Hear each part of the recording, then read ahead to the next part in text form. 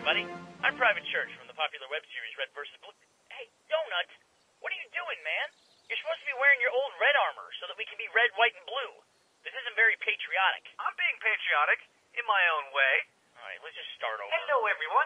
I am Private Church from the popular web series Red vs. Boost, Blue. that's my line. You can't prove that. As you probably know already, this weekend we celebrate July 4th, or as it's known in Mexico, Cinco de Mayo. Many of you may take this opportunity to enjoy your wiener. I know I will.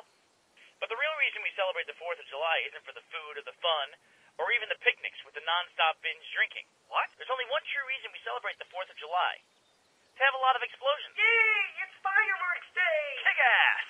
I've still got 3 fingers left from last year. In preparation for the big day, we've assembled a short list of safety tips that will hopefully make your holiday explosions safe and enjoyable for the whole family. Let's watch as Caboose and Donut demonstrate some common mistakes to avoid when handling fireworks. Hello, Donut.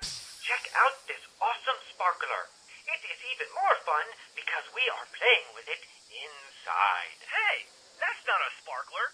That's a grenade. Don't worry. We are completely safe. All of the doors are locked from the outside, so we cannot escape. Oh, wait a minute. Hey there, Caboose. How do you like your meat? Well done?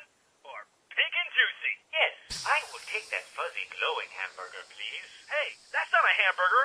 That's a grenade. I know. I switched them when you weren't looking.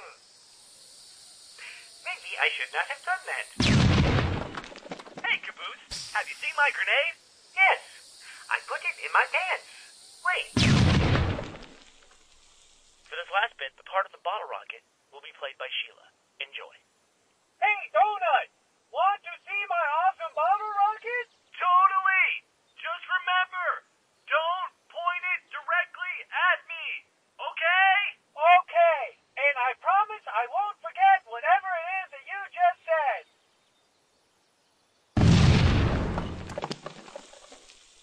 I forgot!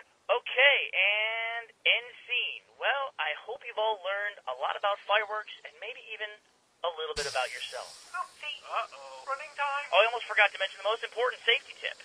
If you have small children around, or even very, very stupid adults, never ever let them play with fireworks without proper supervision. Hey, what's that hissing noise? Simmons did it! What are you talking about? I wasn't even in this video. Happy Fireworks Day, everybody.